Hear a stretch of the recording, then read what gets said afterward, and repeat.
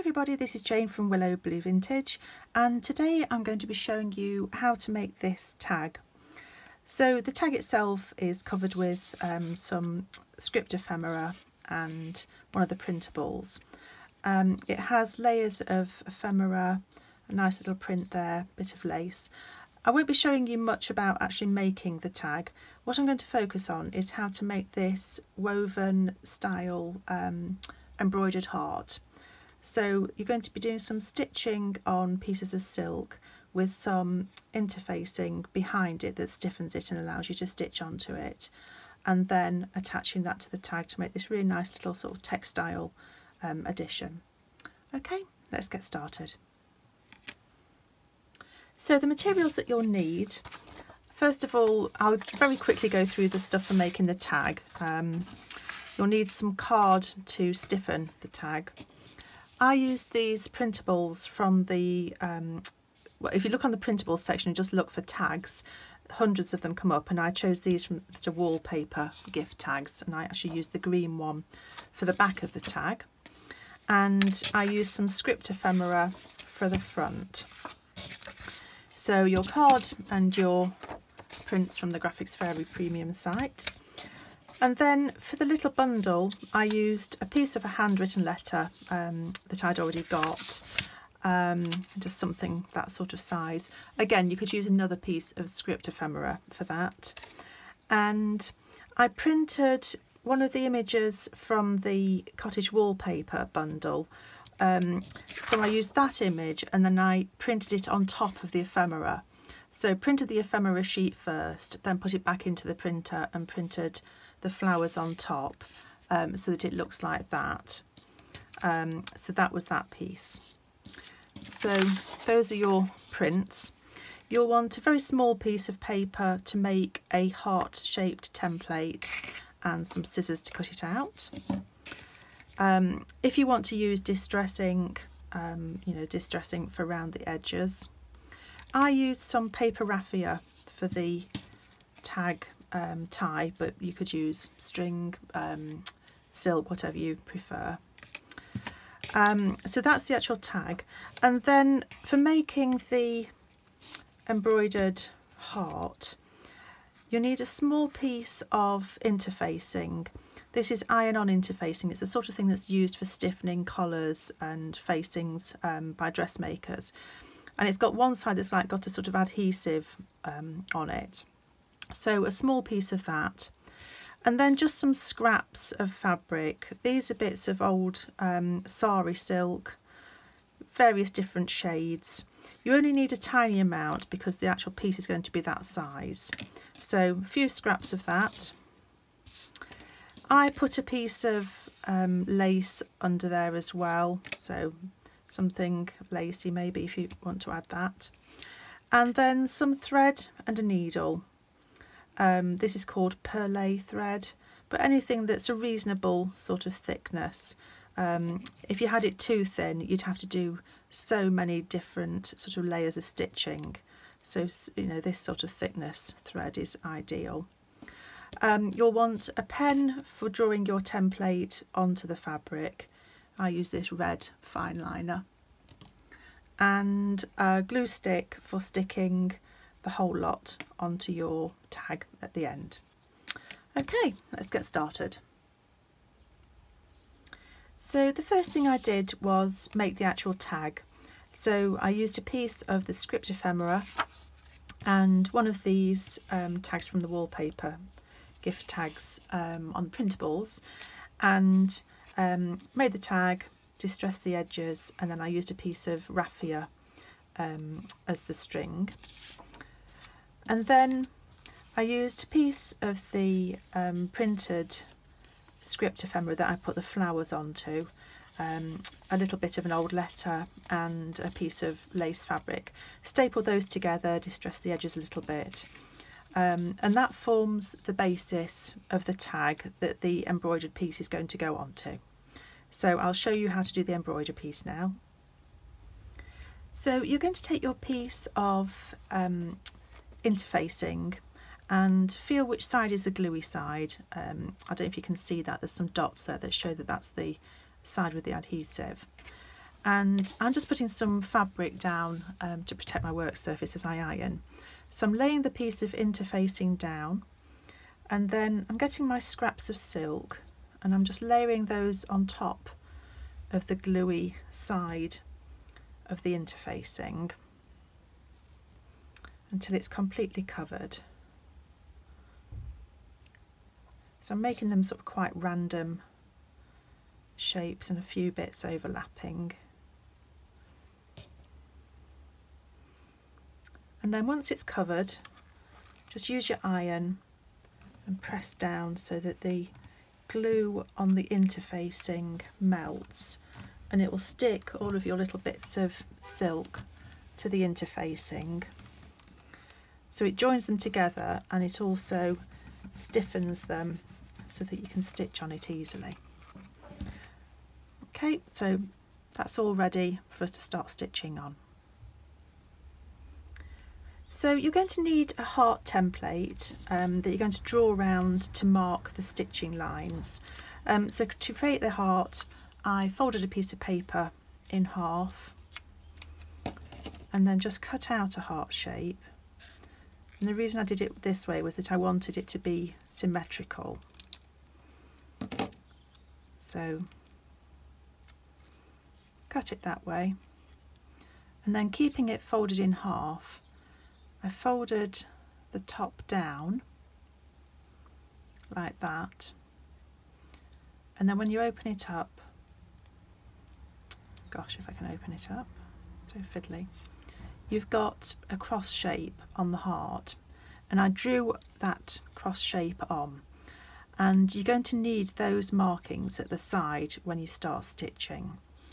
So with your heart template, find a bit of the fabric that you want to stitch on. I want it to have a few different sort of fabrics behind it, so I'm going to go over here where I've got a few of the fabrics joining, and then just carefully draw around the edge of your template. I'm using a red pen because my cotton is pink, so the red lines are not going to show too much where there's sort of gaps in the stitching, whereas if I use black it would be very obvious. Okay, so I've drawn around the template and I'm just going to mark on the edge where that cross, that black along the middle comes through. Okay, so there's my heart and the two marks. Right, so for the stitching, I've cut a really long length of thread. Mine's about 50 inches long, and I've tied a knot into the end. So the starting point is we're going to put the needle from the back to come out at the bottom of the heart.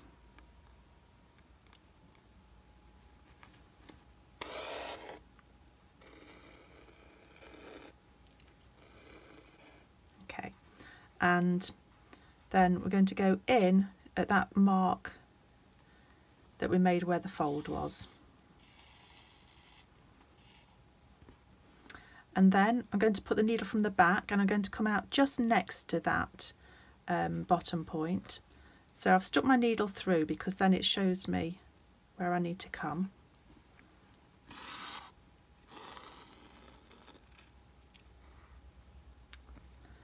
And I'm going up to that point on the opposite side. Okay, so that's our first two lines done. And now we're going to alternate coming up from underneath, going from the side of the heart up above and alternating that way. So the next one needs to come from this side. So I've stuck my needle through again to see where it is. In from the back. And I'm going to come up above the first point.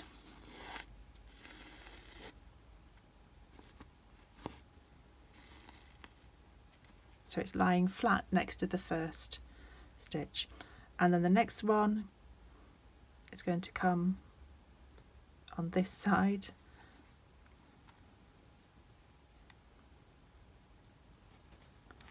So all the time I'm alternating which side I'm starting from. So I'm going from left up to right,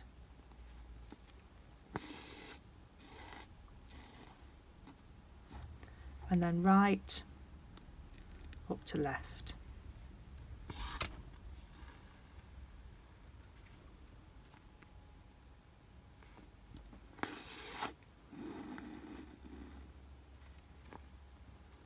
And then left to right again.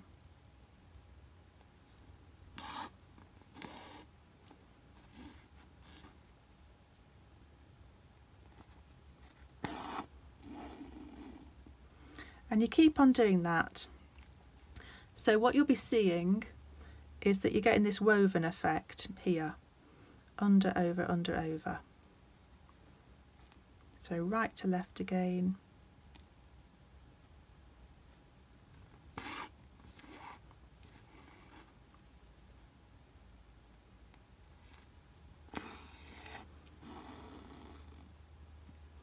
And left to right.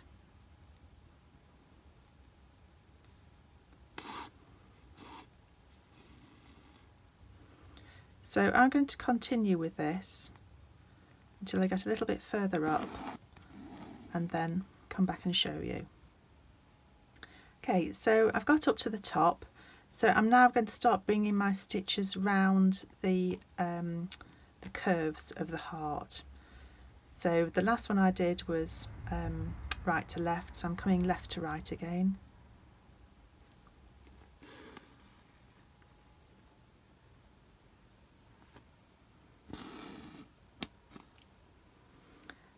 So keep working to that shape.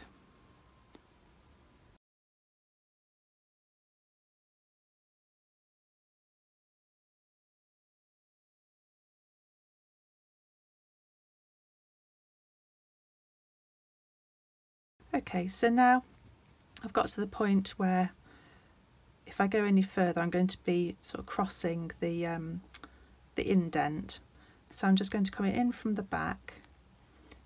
I want to come through that point at the top of the heart. So I've marked it with a pinhole from the back. It's a bit fiddly. And I'm just going to put one stitch over the top there, just to sort of lock those threads in place. And there we have it, our woven heart. So now that that's finished, just to tie the thread off, I'm just going to wrap it around a few of those threads on the side and whoops, through again, just to sort of knot it in place. I'll do that a couple of times so it doesn't come unravelled. There we go. And then just snip that off. So then I just want to trim this down to a size that's going to work on the tag. So just lifting some of these because they will peel off quite easy from the interfacing. So I'm going to cut fairly close to the stitched heart. I'm only cutting the interfacing. I'm peeling the bits of silk forward so that I can cut off some of the excess interfacing. So what I'll be left with is the stitched bit and pieces of silk, and the interfacing will only be under the part that's actually stitched. Oops. Okay. And then I can trim these bits down a little bit, but I want them to look sort of fairly random, so I'm going to tear them so I get some nice frayed edges.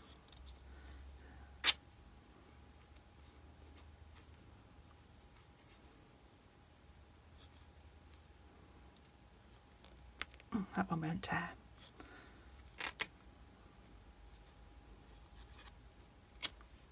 Okay, so I've torn those bits off. nice and random, just sort of fray them up a little bit, and then going to attach those onto the tag like that.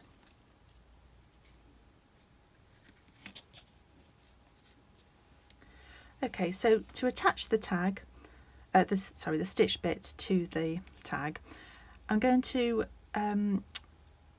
sew the tag just onto this piece of backing paper. I don't want it to be obvious, so I'm just coming in along the edge of the heart and just doing a little stitch through there from the back up through the front so that that's attached, and then I'm going to take the needle through the papers.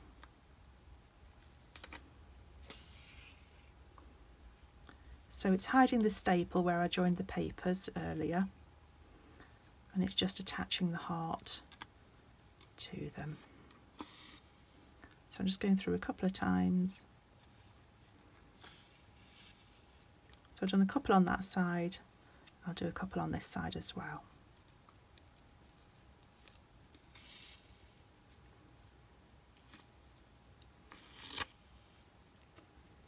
There we go. Okay, and then I'll just finish it off at the back. Again, just sort of wrapping the thread through itself.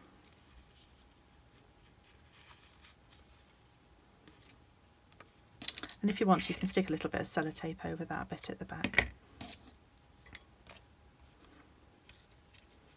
And then the final thing is just to glue that in place. So I'll get my glue stick.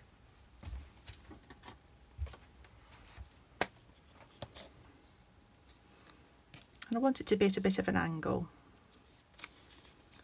So I'm just going to put some glue over the top part. I want the bottom bit to be able to sort of flap freely.